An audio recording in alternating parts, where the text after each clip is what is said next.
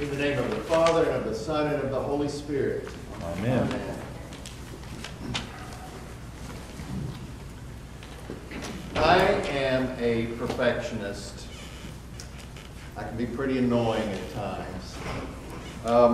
I like to be on time, even early. Jim beat me this morning. Also, grammatical errors. My mother was an English teacher for a couple of years, and she would watch TV, for instance, a newscast, and she would have to, if she heard a grammatical error on the part of the newscaster, she would have to, correct him and say, it's to him and her, not to he and she. And I find myself doing the same kind of thing. Don't get me started on spelling errors that you see on signs or so forth, and especially don't get me started on how you put the dishes in the dishwasher, because there's a really good way to do that. So I can be annoying about that, but there's one area of life that I think I may not be a perfectionist.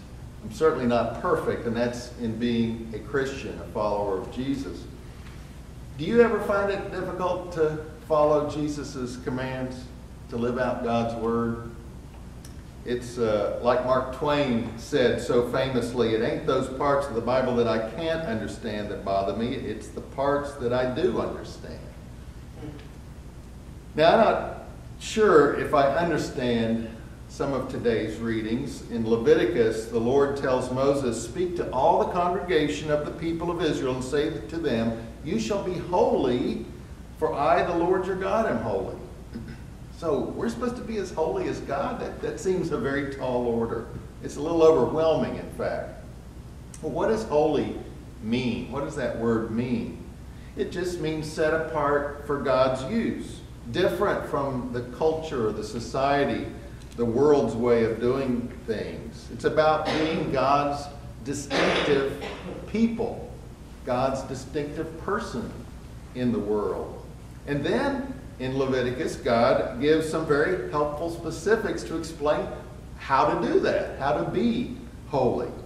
When you reap the harvest of your field or gather grapes from the vineyard, don't take it all. Leave some for the poor, for the alien, for the refugees coming through.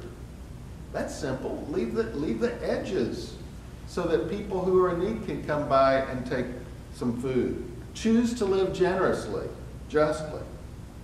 Goes on, don't steal, don't cheat, don't lie. Choose to live authentically, honestly, and justly.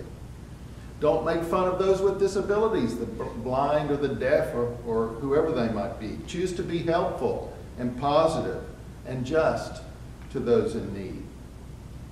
Goes on, don't render an unjust judgment against anyone, whoever they are, rich or poor. Don't slander or gossip against others. Choose to live honorably and justly. So there's a theme there. It's a choice to live in these ways. And come on, these are all things we can do if we put our mind to it. They're not impossible. This way of life is holy. It's set apart. It's different from the world around us. It's distinctive. And then Leviticus gets a little tougher here. You shall not hate in your heart any one of your kin. You shall not take vengeance or bear a grudge against any of your people, but you shall love your neighbor as yourself. I am the Lord. So God says it's all about love. Love washes away a multitude of sins. Well, God says, be holy, for I am holy. But if these are the things we can do to be holy, then it's doable, right? I mean, not cheating, not lying, making a choice to live decently, distinctively, ethically, honorably, generously, authentically, justly, and lovingly. Yeah, that's a tall order. But come on, we can do that. We can do these things, right? But then Jesus kind of takes it even further. Jesus tends to do that. He counters the Old Testament saying an eye for an eye and a tooth for a tooth. That sounds fair and just, but Jesus says no. Do not even resist an evildoer, he says. If they smack you on the cheek, stand there and turn the other. If someone sues you to take your coat, give your cloak as well. If anyone, like a Roman guard, centurion, orders you to go 1 mile, Jesus says, go the 2nd mile. Go beyond what is right. Go beyond what is just. Go beyond what is even holy. Give to everyone who begs from you, he says. Don't refuse anyone who wants to borrow. Well, come on, Jesus. Why are you making it so much harder? And then he goes on.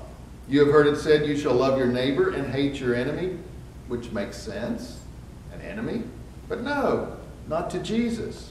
I say to you, love your enemies and pray for those who persecute you, so that you may be children of your Father in heaven. And then he ends, be perfect, therefore, as your heavenly Father is perfect. Now wait a minute. Leviticus, God said, be holy as God is holy. That means set apart, distinctive. But now Jesus says, be perfect. We can't do that, can we? Well, what does perfect mean? What does that word mean? Caroline Lewis, a friend of mine and a professor at Luther Seminary, explains. She said the root word for perfect is telos. And yes, it can be translated as perfect, but the meanings that better capture its essence are completion, intended goal, determined end. In other words, Jesus isn't asking us to be perfect, but to persist in the goal that he has for us. So being a disciple does not require perfection, but a persistence toward bringing the kingdom of heaven to bear on life. One of my Facebook friends posted recently, look at the women in the New Testament who persisted, the widow and the judge. You remember the widow that kept bothering that judge until he ruled? The Syrophoenician woman, the woman looking for her lost coins, Mary taking her seat at the feet of Jesus despite everything that was going on around, the woman with the flow of blood who dared to touch Jesus, the woman at the well who kept persisting with Jesus, the women who went to the tomb, the sinful woman who washed his feet with her tears and her hair despite the crowd, the religious leaders' displeasure, the poor widow's offering, his mother asking him to help out with the wine at the wedding, Mary confronting Jesus at the tomb of her brother Lazarus. If he'd have been here, he wouldn't be dead. Persistence, keeping at it. Jesus suggests that an essential characteristic of what it means to be a disciple is to persist in working toward the goal that his Beatitudes have in mind. I just read a piece by a Roman Catholic Bishop, Robert Barron, and he was talking about this notion that Jesus says of if someone hits you on one cheek, turn the other. And he writes, in the face of opposition or injustice, we have two classic responses, fight or flight, right? In terms of fighting, we oppose evil, but on its own terms. And that tends to awaken an answering violence, an eye for an eye. The flight is just running away from the situation. But Jesus is suggesting here a third way. If somebody slaps you on one cheek, turn the other. If you're turning the other, you're standing there. You're standing your ground in the face of violence. You're offering a challenge.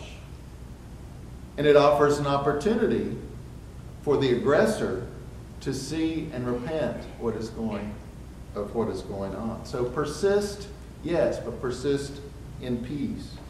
So, Jesus calls us to persist toward the goal which the Beatitudes give witness, to persist in bringing about the kingdom of heaven for all people in the face of continued resistance, to persist in a vision that others might not be able to see, but that you see because you're open to it. Not toward the goal of correcting the other person or critiquing or condemning another, but toward the divine end that realizes the full blessings of what God has in mind for all people. Still a tall order. So how do we do this? Paul tells the Corinthians and us Do you not know that you are God's temple and that God's Spirit dwells in you? Do you not know that the God of the universe, the all-powerful, the holy, the perfect, the just, the righteous, the loving, the endlessly persistent, lives right inside you, filling you right up, ready to go? So what's stopping you? What's stopping me?